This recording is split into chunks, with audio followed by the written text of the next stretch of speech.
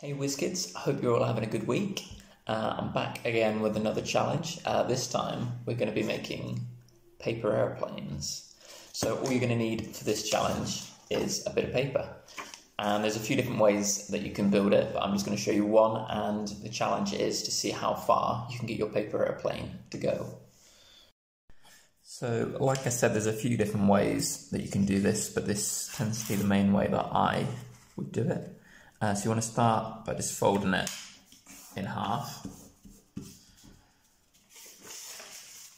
and then you want to take the corners and just fold them over like that, and do the same on the other side. So you just flip it over.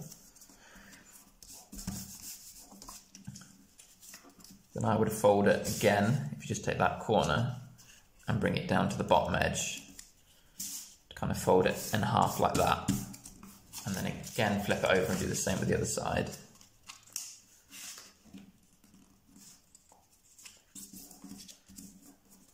And then finally, if you just go about halfway down from that top edge and fold it over like so, flip it back over and do the same on the other side.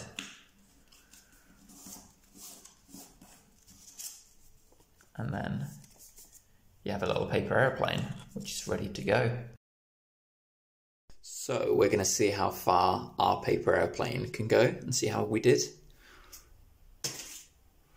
Okay, so it wasn't too bad. I got another one just to try. So that was my go. My plane only went a few meters, but I'm sure you can do a lot better. So have a little go, maybe try out a different type of plane, and yeah, see how you get on. And I'll be back next week for another fun challenge. Have a good week.